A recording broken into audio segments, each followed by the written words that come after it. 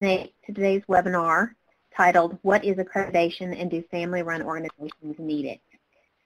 My name is Ms. Sweeney, and I'm coordinating this webinar for FREDLA. Today's webinar is the second in a two-part series on this important topic. It's being provided today as a technical assistance opportunity as part of the TA network.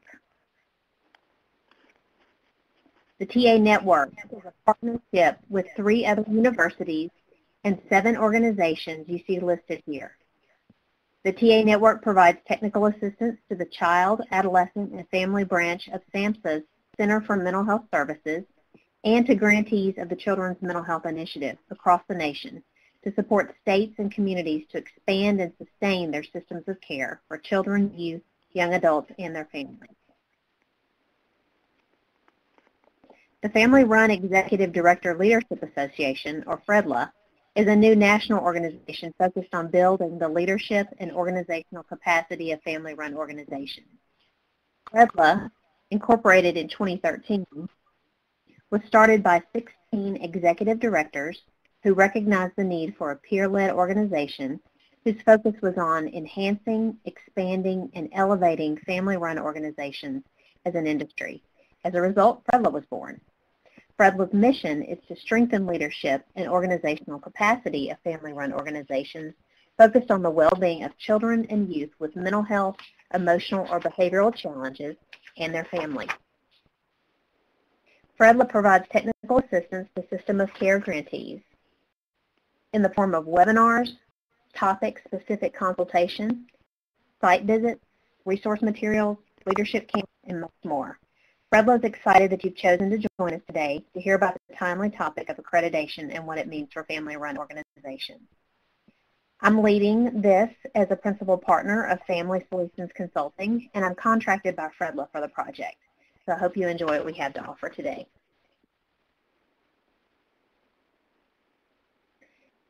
Today's webinar is part 2 of a 2-part series on accreditation. We will have an overview of accreditation, followed by a presentation from Leslie Ellis Lang on the process through CARF International. We'll then hear from Frances Purdy from Excellence in Family Support on her experience in assisting CARF in the development of their new peer support standards, which were just released on July 1 of this year, and how this could benefit family-run organizations. There will be a question-and-answer period following Fran's presentation. So what is accreditation? It means an accrediting agency has determined that an organization has met specific requirements and standards in the organization's field of services. In this case, we're referring to mental health. Accrediting agency refers to an agency which has developed clinical, financial, and organizational standards for the operation of a provider of mental health services and which evaluates an organization's compliance with its established standards on a regularly scheduled basis.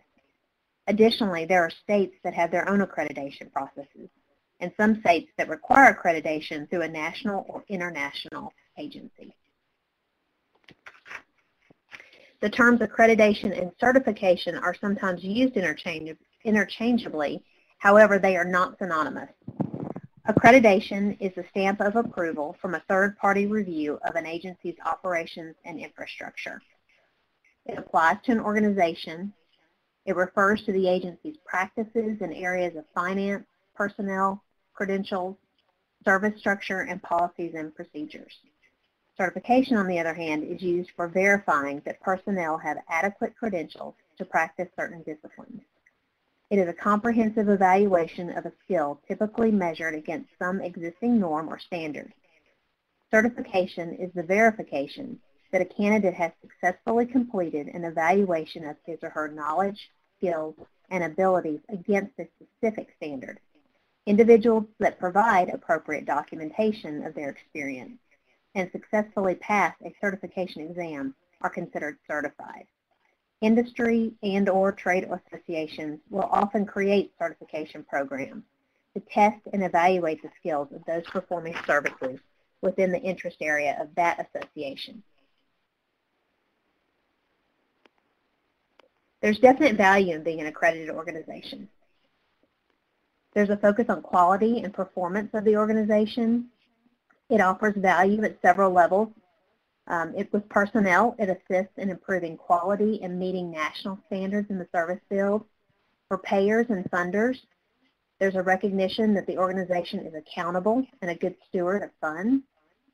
For the state, it signals that an organization is structurally sound and committed to improving quality services to targeted populations. And for the public, consumers and families are aware that the organization strives to provide high-quality services and support. So accreditation establishes expectations for staff and management, sets health and safety standards, supports quality improvement, and provides the community with confidence in the organization. Do family-run organizations need to be accredited? This differs from state to state. Some states or state agencies are requiring accreditation for contracting now. There's a changing marketplace dynamic that necessitates a change in the business strategy to address competition for funding and to be competitive across the board for services. Medicaid plans are requiring a process to ensure providers and provider organizations are properly credentialed to provide services, and accreditation is one way to do that. Although states differ on behavioral health policies and regulations, accreditation does offer a uniform set of standards and a set of expected organizational behaviors. In an environment where funding is scarce and funders are being pressured to demonstrate sound fiscal decisions tied to outcomes when they provide dollars, accreditation becomes an important factor and one that we should explore and consider. However, family-run organizations are not traditional mental health facilities and tend to have differing structures, are mission-based, and place high value on lived experience rather than educational credentials. Accreditation processes are typically from a more clinical or medical model of service delivery. So becoming accredited can present some unique opportunities and challenges to family-run organizations. Let's look for a moment at the potential benefits and considerations of undertaking the process of becoming accredited. As a family-run organization, there are benefits to becoming accredited. There's recognized value among funders and other providers. It gives you a competitive edge for funding opportunities. It boosts public confidence in services and organizational structure. A benefit is that it offers the opportunity to strengthen processes and procedures internally, and it's a visible demonstration of the organization's commitment to quality. There are also some things to consider as you explore the possibility of accreditation. Accreditation standards for programming and staff are typically clinically driven. Personnel training, education, and credentials are different in family-run organizations than in your traditional service provider. Lack of standards for non-traditional services typically provided aren't present in accreditation processes now. And there's the cost of accreditation, both monetary and time.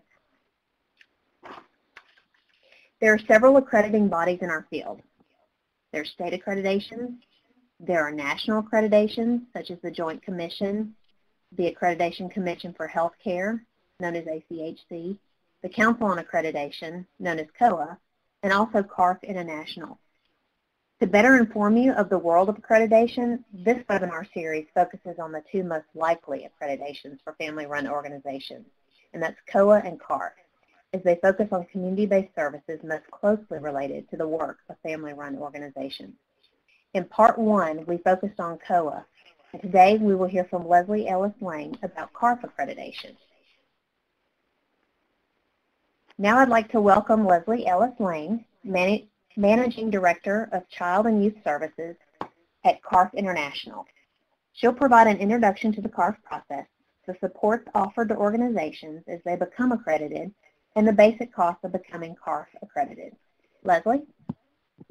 Thank you, Millie. Hello, everyone, and thank you for joining us today. I'm going to go over a few things about CARF and why I think CARF is a good fit for family-run organizations. First, we're going to go over a little bit about CARF in general. We're going to talk about the accreditation survey process, including fees and the kind of support that CARF offers organizations and programs that wish to be accredited. And then we're going to talk specifically about peer, family, and the youth support standards that were just recently developed. Whenever I talk about CARF, I always begin with talking about CARF's mission. And this is because everything that CARF does is about enhancing the lives of persons served. And that fits so well with family-run organizations, because I know that family-run organizations are all about ensuring that people who have any kinds of behavioral health issues, that's what your goal is. And with CARF, everything we do, whether it's about our standards, it's the development of our standards, the way we measure success is by looking at the number of persons served in CARF accredited organizations. And we do this through a consultative process. When CARF goes in to survey an organization, it's not just a matter of seeing whether or not they conform to the standards, but it's about helping an organization actually improve the services so that persons served in that organization can have better services and improve their lives. A little bit about CARF. We were established as a nonprofit first in 1966. We are currently recognized in about 48 states, either under mandates or deemed status. And really what that means is that within each of the states, there are requirements for accreditation, or deemed status means that the authority figure recognizes that CARF accreditation meets particular guidelines or authoritative regulations, so they don't have to go out and audit or monitor that organization as frequently. The standards that CARF has applies to both small organizations in rural areas as well as larger urban organizations. And as a prior CARF surveyor, I remember surveying an organization that was just 2 people. 2 small people. So if you think about having to wear a number of hats in your organization, you can imagine how many hats those folks had to wear. And then some surveys actually have, I've seen organizations, we only survey for 2 or 3 days. Some of our surveys have 15, 20 surveyors for those 3 days, so they're quite large.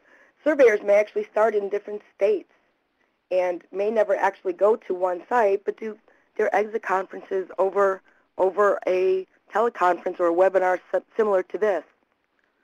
CARF has about 1,400 surveyors in our cadre and about 100 CARF staff members. Our corporate office is located in Tucson, Arizona. We have another office in Washington, D.C., 2 offices in Canada, and actually currently this week signed on the dotted line for our newest office in London.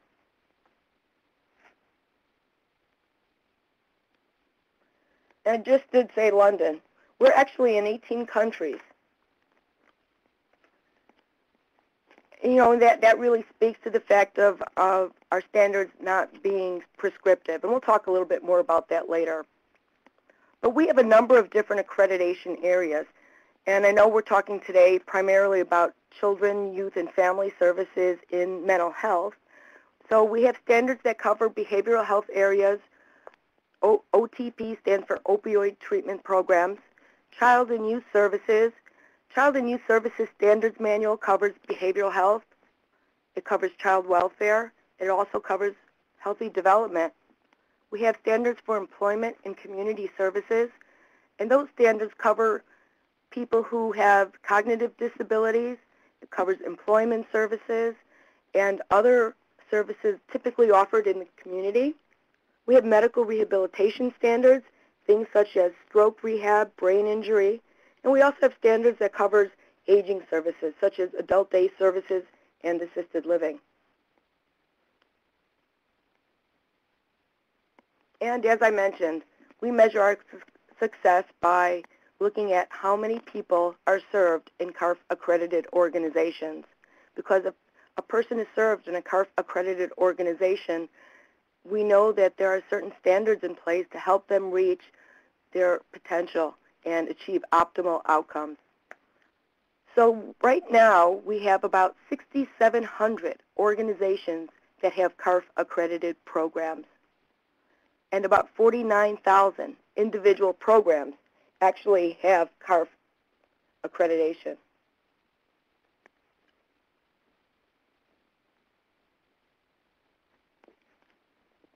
Our standards are field-driven to continually reflect best practices. And we're going to talk a little bit about field-driven when I talk about standards development. You know, when Millie began the webinar and she spoke about some common features of accreditation and the overall value, she spoke about how, you know, we talked in the first part about learning about another accrediting body, but one of the key features about CARF is about our standards and how our standards are developed and field-driven.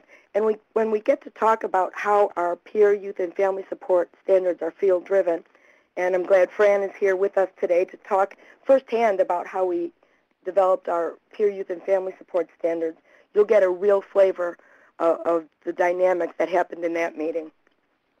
Our surveyors are peers.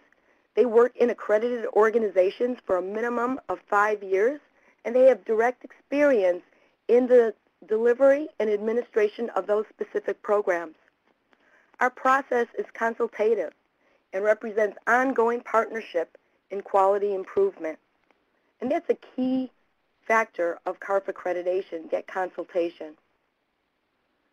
And one of the other areas that CARF is different than any other accrediting body is that with CARF, you have a choice of which programs you wish to include in a survey. So, for example, in a family-run organization, you may provide, advocacy services, you could provide case management services, maybe some skill training, maybe you're manning a crisis line. Some of those services you might be able to bill Medicaid for, some of them not. And with CARF, you can choose which of those services you wish to have accredited. With any other accreditor, you would have to accredit all of your services, whether or not you have to. And that's a true advantage. It's an advantage for a couple of different reasons. Number one, you're as strong as your weakest link. Maybe you've done one of those services for the entire time you've had your organization running. So it's had time to mature, to really get fine-tuned. But another one of those services, maybe you just developed, and it hasn't been running very long, and you did it recently because perhaps you just got a grant and you knew that there was a need in the community. But with any kind of accreditation, you're always as strong as your weakest link. Would you want to put your strongest program at risk for that program that you just developed in your whole survey? I think not. The other reason you might want to consider the choice of programs as really being a benefit is cost. Well, we'll talk more about CARF's cost in a little while, which really differs in the process than any other accrediting body. And I mentioned a little bit about CARF being consultative versus prescriptive. Our surveyors, CARF surveyors, are actually trained to be able to provide organizations and programs the opportunity to get better. You know, they could already be meeting our standards, but because our surveyors are selected specifically for the programs that you are providing, even if you're already meeting a standard, they'll be happy to offer you ways that you can even improve on what you're doing. And if you're not meeting the standard, they'll share ways that other organizations very similar to yours can meet that standard. So you'll actually have takeaways that offer value. You know, and CARF recognizes that there's multiple ways to conform to standards. You know, I mentioned that we have programs accredited in 18 countries. We know that organizations and people being served and things differ from country to country, state to state, town to town within states.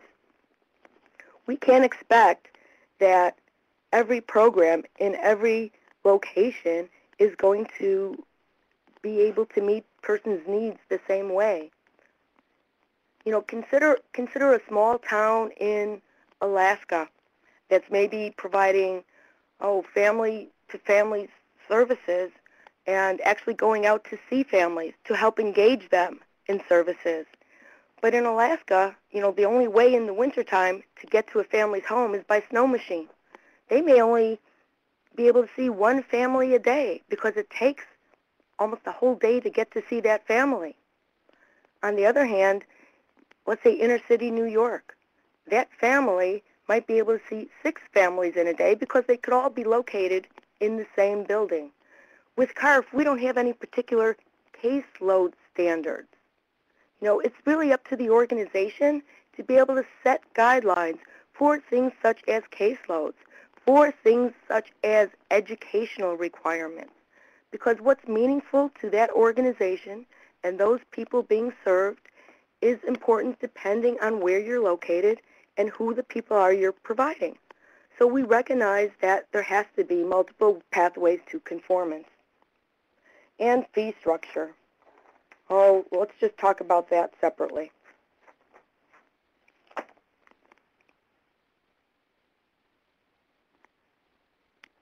You know, I mentioned that CARF is different than other accreditors, licensing, audits, and inspections. You know, our on-site consultation, as I said, it's really there to enhance the quality of programs. It's not an I gotcha process. It's not to find something wrong. It's to be able to improve the services that you are currently providing. During the survey, we are offering technical assistance. We're going to allow you to explore various ways to conform to the standards. And this is kind of a chart to take a look at the different steps that are required for accreditation.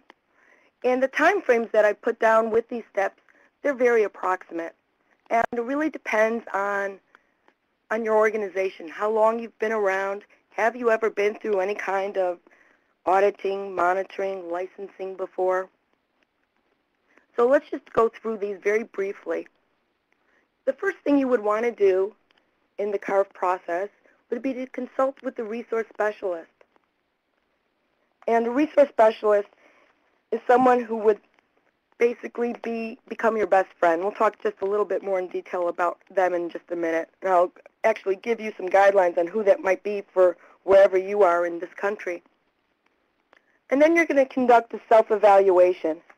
And a self-evaluation is basically an opportunity for you to take a look at how well you are currently meeting the standards. It's a process that you do for yourself. It is not something that you do and turn into CARF. It's not a form that you have to fill out. It doesn't require that you send CARF multiple documents. It's truly a self-evaluation. And you might want to do this as soon as you decide to become CARF accredited, because once you start preparing, you don't want to think of the CARF standards as very linear, going through each standard and preparing actions to be able to meet that particular standard.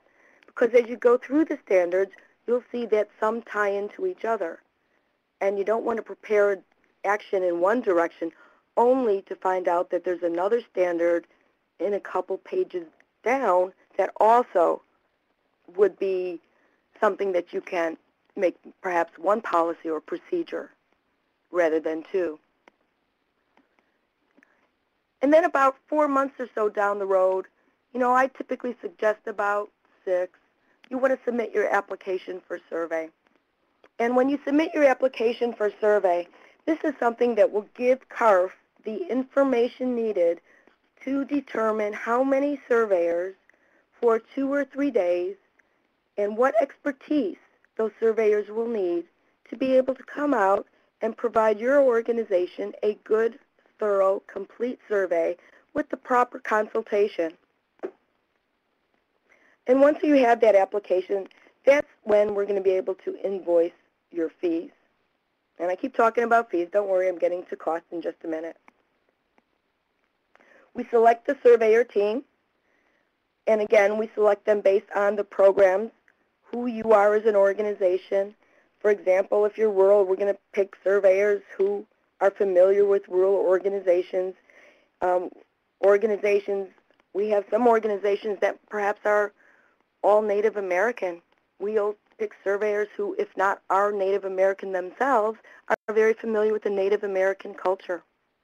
It could be a specific ethnicity. It could be a specific language. But we're going to match our surveyors so that they are going to be able to understand who you are as an organization. And as a family-run organization, we're going to make sure that those surveyors know family-run organizations. Either they are going to be family members or be close enough to have family members involved or have in their own organizations have family-run types of services or family supporters within their organization. Once we select the survey team, you'll also then be notified who that team is. And then you have your survey. And then after the surveyors leave your site, you'll get the outcome of the survey approximately 6 to 8 weeks afterwards. And after the results of the survey, we will ask that you submit a quality improvement plan. And what that is what actions are you going to take to what we call recommendations. And a recommendation are those areas that we saw where you are not in conformance to standards. And you'll note that I say the word conformance, not compliance. We let other reviewers and auditors look for compliance, but CARF looks for conformance.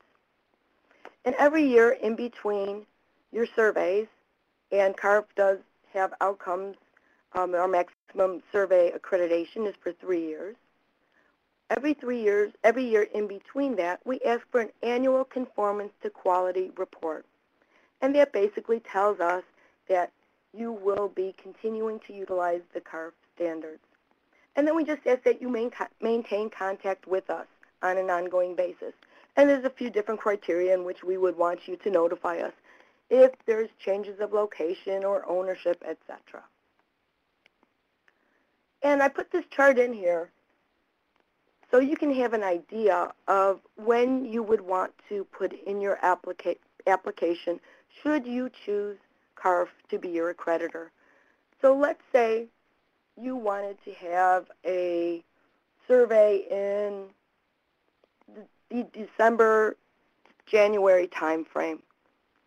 You would look on that first column down to December, January, and then you would see that the intent, or what we now call the application, would then be due to CARF right around August 31st.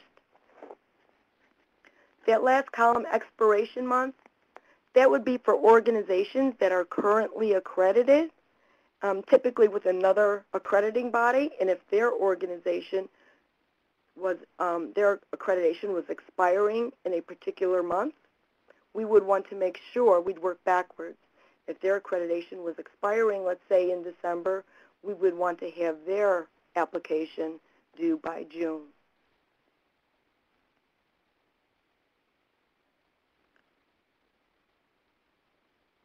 And I mentioned the resource specialist back in step one. Another point about resource specialists, they will become your key contact once you are looking to learn more about CARF after today's call, or if you've decided to use CARF to look to see which programs you wish to accredit, or perhaps you're having some difficulty understanding the intent of the standards. Your resource specialist would be the person to call. And what's really nice about having those conversations with your resource specialist is they will ensure that your conversation is recorded in a manner of something we call Customer Connect. So if you call them and you ask them about what does this particular standard mean, and you get an answer and you follow that, and the surveyors come in and they question you about how you went about trying to meet that standard, you can say, wait a minute here. This is what our resource specialist told us. Can't we call? And you go ahead and call, and the resource specialist has it right there in writing saying, yep, that's what I told them. So it's one of those, I guess I'll be frank, CYA kinds of opportunities where you've got everything written down and covered. I put down here resource specialist will set you up in Customer Connect. Customer Connect is went ahead of myself, sorry. Customer Connect is an online portal that you will be able to get information back and forth from your resource specialist It's where you will have linkages to your online application. You will be able to get information about your standards and about your survey. And it'll also give you an opportunity to be able to connect with your resource specialist at all hours of the day and night. And this is a map of the U.S. and Canada and who your resource specialist would be. So let's say you're in, I don't know where some of you folks are, but let's say in Texas, then your resource specialist would be Emily. And don't let the split of resource specialists, what looks uneven, worry you, because we made those splits based on the number of organizations that are currently accredited in those areas. So in the Midwest and in the East, we have many more organizations that are accredited. Therefore, we have given them less territory to cover.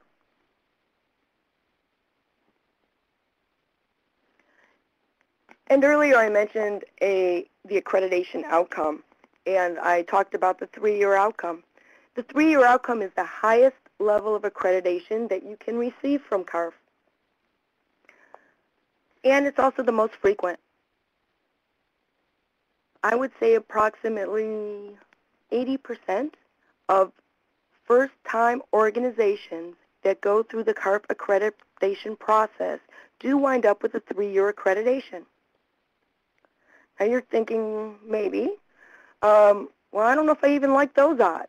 I don't want to go through this process and take the chance of not becoming accredited. Well, those organizations that typically don't wind up with a 3-year accreditation are the ones that sometimes go through the process kicking and screaming and don't even take the time to prepare. You know, when I was a surveyor and I'd walk into an organization and ask to see the executive director, and they tell me the executive director is out on vacation, that kind of tells me about the commitment to the CARF process. Or I start walking around the organization and talking to staff members, and they look at my standards manual and they say, what is that book you keep referring to? And I know they've never even looked at a standards manual. That tells me, again, something about their commitment to the CARF process. But organizations who take the time, who attend training, who look at the standards, typically get a 3-year accreditation. And that really means not that they're conforming to all of the standards. Many times organizations have many recommendations and still wind up with a 3-year accreditation. A 1-year accreditation is for organizations that have areas of deficiency, but surely show evidence of the capability and commitment to meet those standards within a year. A provisional accreditation is for organizations only after they've received a 1-year accreditation and for some reason were not able then to achieve a 3-year accreditation. It would be for some kind of circumstance that was beyond their control. I'll give you a quick example of that. Organizations, for example, near the New Orleans area who may have received a 1-year accreditation and were due to have their resurvey right around the time when Katrina hit. Well, obviously that was the whole focus, is recovery from that kind of a disaster. They weren't able, obviously, to get back on track. They were given a provisional and able to continue working towards their 3-year with another year and so forth. So we make allowances for situations so those organizations don't wind up with a non-accreditation. A non-accreditation, that would be when there's numerous or major deficiencies in many different areas. There's serious questions about the actual benefit for the health, welfare, and safety of persons being served and staff members. You know, if I'm walking into, for example, an organization, I'll give you an example. Let's say it might even be a residential program for kids. And it's the kind of program where I wouldn't want one of my children to use the bathroom in, and I just want to walk out. That would be an organization that might not achieve an accreditation at all if the health and safety were that bad. But here's the information that most organizations want to hear right off the bat, and it has to do with fees. Well, CARF, unlike other accrediting bodies, has a very standard, fixed kind of fee schedule. It's not based on any kind of revenue. We do charge for our standards manual, but I'll explain later. We have some ways of being able to help family-run organizations like yourselves. Our standards manual is $169. Our application fee, that's $995. Actually, it's gone up it stayed the same between 2013 and 2014. It went up $5 the year before that. And then we have a survey fee, and this is how many surveyors will it take to provide you a thorough survey. So an average survey is 2 surveyors for 2 days. So if you add up a standards manual, a survey application, and 2 surveyors for 2 days, that would be 4 survey days, that comes out to about maybe $7,200. And that's complete. There are no additional fees. There's no annual fees. There's no membership fees. There's no travel fees in addition to that. The only other thing you might want to consider on top of that could be training. But, CARF has thought long and hard about how we might want to work with family-run organizations, and I have some ideas that we'll talk about at the end of today's presentation. And that's just a quick look at what our standards manual looks like. We have one for behavioral health and one for child and youth services. And all of our standards have what I call a litmus test. All of our standards have to be achievable and consensual, efficient, and cost-effective. I'm not going to read you all of those different areas, but they do have to meet every single one of those areas to become a CARF standard. And when we go through our standards development process, we break down each standard and ask it, is this standard practical? Is it actually grounded in our day-to-day world of service delivery? Is it relevant? Is it going to make sense to those who have to apply the standards? And is it relevant? Is it going to make a difference overall to people who's actually receiving these services? Is it going to actually help them improve their lives? And I put this slide in here to give you an idea of the standards that would apply to all programs. And these are our business practice standards. This is the standards that are contained in Section 1. And regardless of which standards manual you choose, let's say behavioral health or the child and youth services, all of these areas are included in Section 1. And in Section 2, this is what we call our general program standards, and it covers all of these different subsections, but depending on which program you would choose to accredit, many of these areas would not necessarily apply. For example, if you had, let's say, a prevention program, and you did maybe some outreach and education in a community to the general public, obviously you're not doing assessments and individual plans, and you wouldn't necessarily have records for persons served. So we are able to apply only certain standards, and there would be whole sections of Section 2 that would not apply to many family-run organizations. And this is what Section 3, the specific core program standards, look like in child and youth services. And those that are starred are also included in the behavioral health standards. And these are the programs that are included in the behavioral health standards that are not in the child and youth standards. Now, I want to talk just briefly about the standards development process and how we develop the peer, family, and youth support standards, because that's really, I think, why you are here today listening to some of this.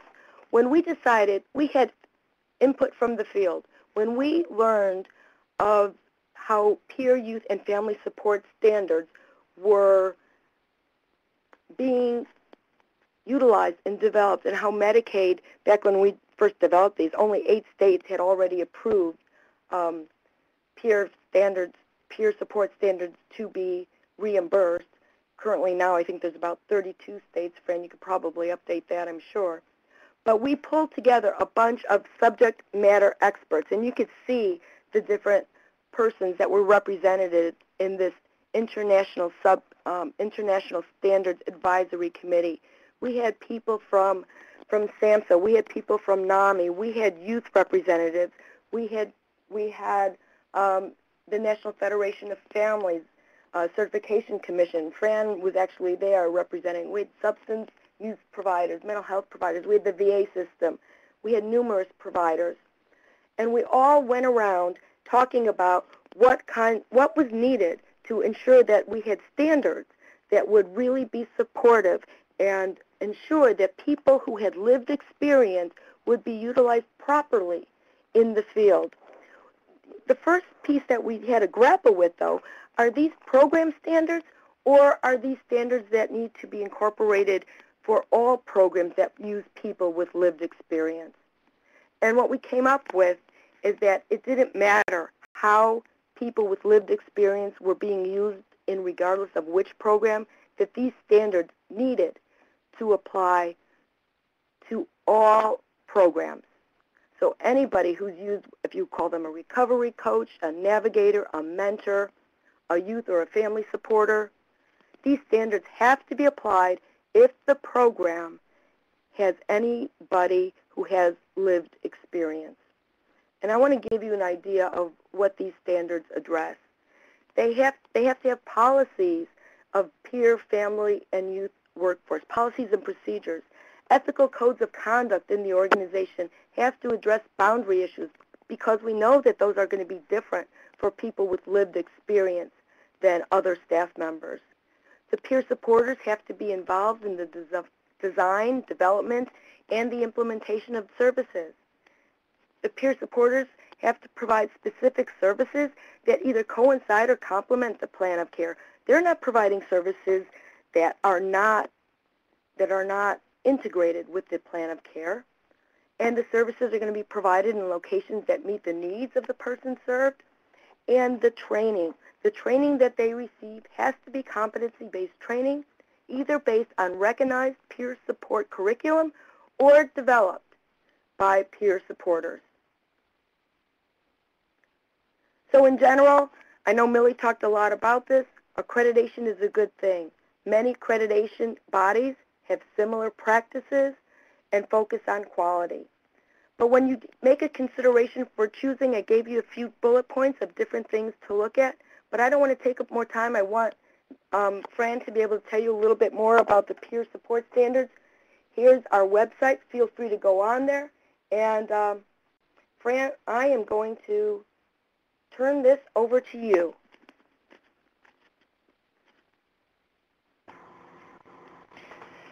Thank you, Leslie. Do we want to make sure that if people have questions, they can ask them now? I think we should wait and have questions at the end, unless anyone has something they want to ask us. Okay. There aren't any in the Q&A list at the moment, so let's go ahead and proceed.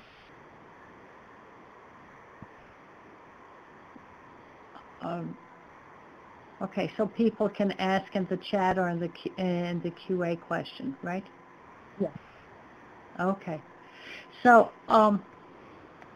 not seeing any questions or anybody typing, I'll start talking and watch to see if there are questions coming up.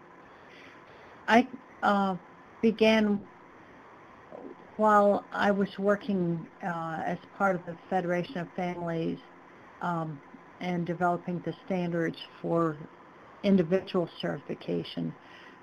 Leslie and I started talking about some of the barriers that were happening in family organizations.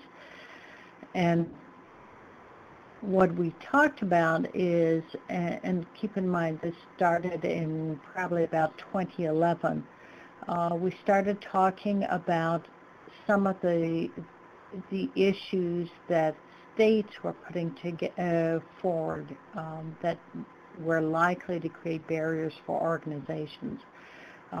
We talked about, like in South Carolina, Diane can probably tell you, there was a lot of discussion about whether a family organization could contract to bill Medicaid if it wasn't accredited.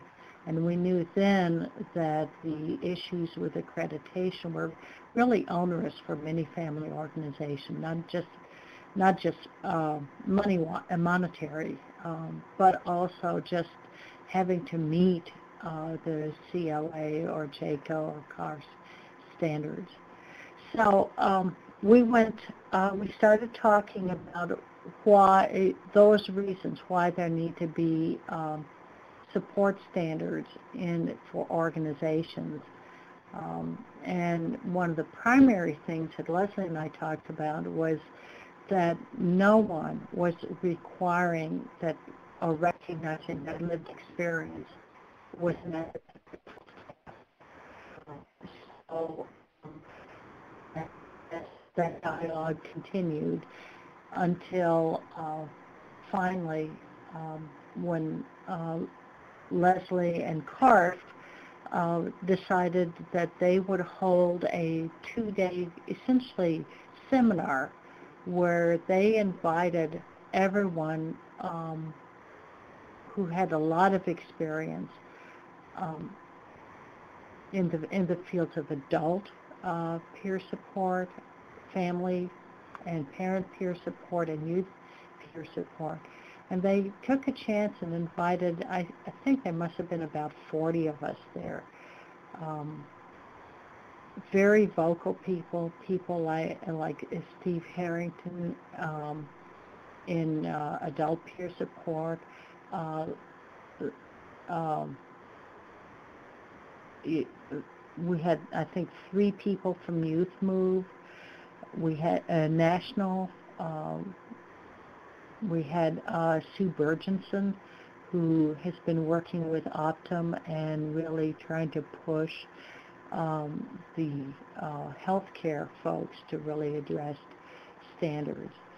And all of us, said that the reason we need organizations to really have these standards is because they need to recognize that there's lived experience, but not just having had the experience, but knowing how to use that experience, and recognizing the training. So we talked about what was needed. We also talked about hold on a second. We talked about why what some of the barriers had been in terms of organizations using what they call peer support, but not really recognizing the importance of that lived experience. And we wanted to make sure that we didn't continue to have places like some mental health centers who hire a parent support person and then uses them only to file paperwork. Because our goal was to make sure that those services had integrity and they were third-party billable.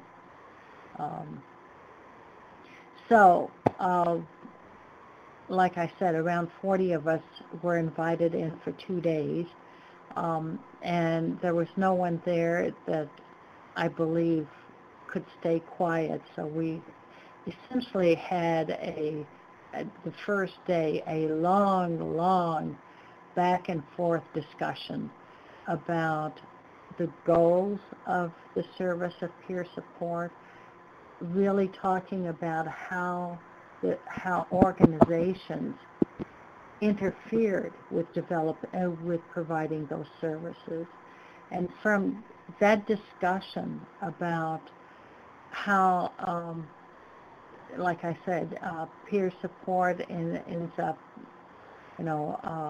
going to the grocery store and getting food for the meeting, or getting used as file clerks, or parent support providers saying that they can't travel to the person's home, or they can't go to a church and meet the family.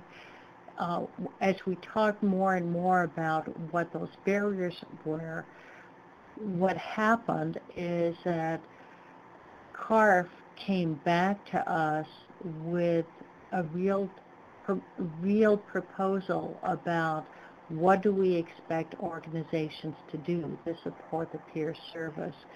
And it was like a lot of discussions that we've had when we've had family organizations together, and to really come up with good recommendations. I can't say enough about how both accepting and challenging the CARF staff was by asking clarifying questions to really understand what we knew were the problems and why we needed standards. And I'm providing you with two standards examples because that kind of gives you a flavor for how I believe that CARF really understood that what we needed were standards that address the organizational structure so that parent support providers could in fact do their work. So like the peer support services are provided in the location that meets the needs of persons served. What that means is that this is a core belief, and that the organization has to understand that. They have to, and then their policies have to reflect guidance for this to happen. In other words, if they had a policy that said that you can't drive to a person's home, or you can't meet a person in their home, that would not be a way to really deliver the service. So in our discussion, what we envisioned is that CARF would be able then to work with the organization and say those policies have to be addressed. The goal is that the parent support person has to meet the needs of the person that's served, and they want to be served in their home, and that's realistic. So there has to be a way to do that. It doesn't mean that CARF will say you have to provide a CARF for the parent support provider, but it does mean that the organization would have to have some flexibility for how this is done. They would have to be able to either allow that or find some other way for the family to be able to meet with the parent support provider. The other thing that we knew was a real issue was the issue of boundaries. Unlike a clinical program, a parent support program has to really allow for that day-to-day sharing, for that transparency between the provider and the family. And what we heard from parent support and adult peer support and youth support folks is that there are some traditional organizations that actually have written that parent support or youth support providers cannot disclose their personal experience. And that would not be in concert or an agreement with CARF standards. These two CARF examples, if you want, these standard examples are, I think, really crucial that CARF, and that show that CARF really did understand the basic needs of a good program. And like Leslie said, they're not prescriptive in the sense that they tell an organization how it has to be done. What they emphasize is that the organization has to figure out how the outcome can come about. How is a person's need being met? How is the parent support provider assisted and supported to meet the ethical code of a parent support person, not a clinical person? And what the side product of this, I think, is that it forces the organization to really examine their mission, to examine their personnel and other policies from the top down, and from the service back all the way through back to the board, because it means that organizationally that agency has to have policies that support the work that we believe needs to be done. So I know that when I sat in on the meetings, one of the things I got really excited about was that maybe with CARF coming out with standards, maybe that will also push COA and the Joint Commission to follow suit. I don't believe I'm speaking for CARF in that, but certainly for us that run family organizations, this is going to be crucial. There are other accreditation agencies, and you all might want to know this, and there are two peer-to-peer in particular that you might want to look at the standards, and those standards are very similar to what CARF put into their administrative standards. Caprice is really for substance abuse agencies, and it started, I think they have 5 agencies that are accredited nationally. It's very small. And the clubhouse development is real specific to adult mental health, chronically mentally ill that run a clubhouse. So they're really not applicable as standards for normal or average family organizations. But you might find that useful to take a look at their standards. Getting back to CARF, I think the advantage of the CARF accreditation is that it does two things. Since it requires that an agency have a CARF accreditation for peer support, even if they only have one person. What it means is that the traditional mental health center is going to have to address their own internal policies and procedures so that it really is supportive of parent support. It also means that it is likely to support contracting with a family organization to provide the services of supervision and training that it probably doesn't have in its own agency, and that will help them meet the CARF standards. The other thing, and obviously it's going to help peer-run organizations be able to contract for Medicaid as well. So I've given you the advantages here, and that was what I was going to do. And Millie, I'll open it up back to you. Thank you, Fran. And thank you, Leslie. Millie, you're not coming in real clearly. Well, Fran, try mute. There we go. Try muting yours. Sometimes the technology, we're not so good with it. Thank you both for speaking. We can open up the lines now for questions, if anyone has them. And if you're not speaking, if you could use the line.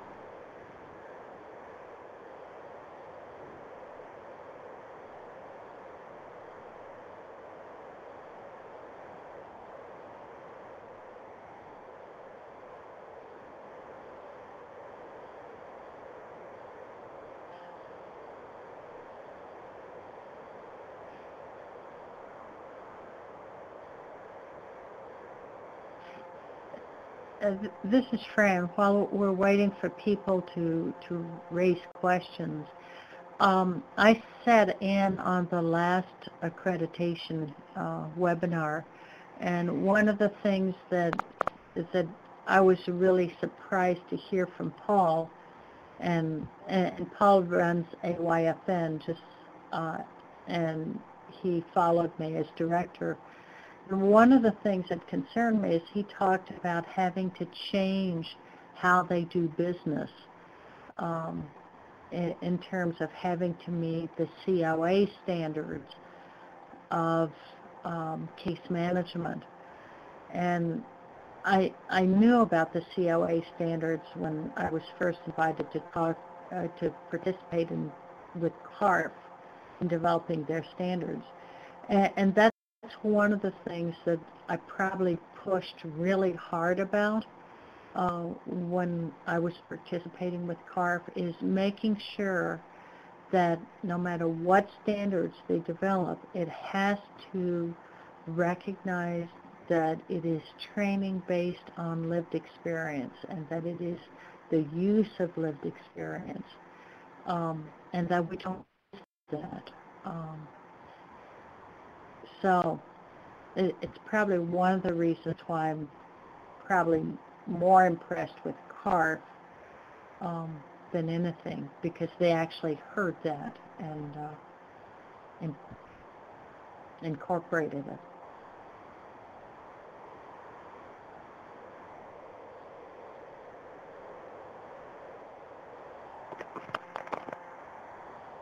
I don't think we have any more questions that have come up.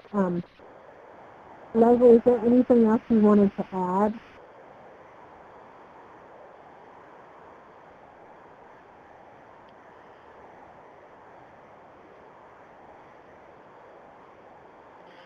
Millie, can you talk directly into your handset? Because you're really hard to hear. Is that improved any? That is good. Okay. And I just heard from Diane that it was not improving until I did that. Okay, I wanted to see, we don't have any questions right now in the chat or the Q&A, so I wanted to see if Leslie had anything else she wanted to add about the standards that are specific to peer support, because I don't think any other accreditation agency has developed anything like that. And I think that family-run organizations will be interested in what that looks like, particularly if their state is pushing them for accreditation.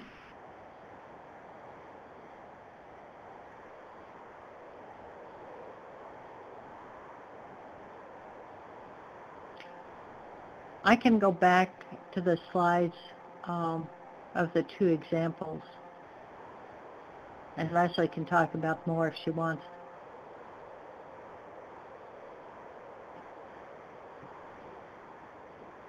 Leslie, your line may be muted.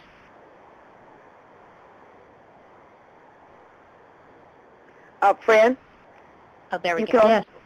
You can also go back to my slides as well, and I think I've highlighted the specific standards for peer youth and family support. But Fran didn't just push CARF, she bulldozed us. She was very, very outspoken, and she had us look at issues that really had the entire group examining topics that were very hard for them to examine. Whether or not once peer, youth, or family supporters went on to get further education, did they continue to be peer, youth, and family supporters? We looked at areas that were very difficult to look at. We looked at whether or not it had to be external certification or whether or not peer, youth, and family supporters could help design their own competency-based education within the program. So I appreciate the way that, Fran, you did push. Maybe not at the time, but I did wind up really appreciating it. Millie, you started out when you were introducing accreditation, and I just wanted to point out a couple things that are a little bit different with CARF. You had originally said that most accreditation is a medical model. CARF is really not a medical model, and I did want to point that out. We have so very many programs that do not follow that. And that might be why that organization that was talking, I guess, in that first webinar might find the CARF standards perhaps a little easier because we don't follow any kind of medical model. So many of our programs don't have a medical component whatsoever and they're not clinically driven. Many of our programs, especially in the Child Services Manual, they're more service driven versus clinically driven. So, but our standards specifically, and just tell me on time because you know how I tend to go over. We have a few more minutes. Okay. The issue of boundaries, Fran, that you had mentioned, that one was really tough for us. So we hit it actually in two different areas. We talk about it in the terms of the ethical codes of conduct as well as in boundaries. And not only is it important for the organization to have that written down, but it's also important for the rest of the organizational staff to know the difference on how peer supporters' roles will differ. And why can a family supporter can't go to the home and they, as the therapist, cannot? Or why can they communicate on the phone or go out to dinner with the family and they cannot? And that's so important. So you have the team really working together versus pulling apart and, the playing favorites, and which can happen within a team providing services. So I was really pleased to see us come together and hit those boundary issues on those two avenues of both ethical codes of conduct as well as teaching the rest of the staff. So I think that was really important. Yeah, and this is Fran, and I remember we also had a long discussion comparing youth peer support and adult peer support. And the Youth Move folks really being really clear that the standard had to say that there had to be supervision and training that met the needs of that met both the youth support and the adult support, and those probably were going to be different. And I don't remember how the actual CARF standard came out about training, but I do remember us finally being in agreement that it met the need. Well, I think what we actually wound up saying is that the peer supporters receive the documented competency-based training provided in a manner that is appropriate to the developmental age of the peer supporter being trained. Because understandingly, if we have older adolescent peer supporters working with older adolescents, the kind of training they receive is going to be very different than how family supporters receive their training. They're at different levels. As it should be. Thank you. And it's a developmentally aged appropriate that I don't know if people can appreciate that. It took a long time to get to that wording.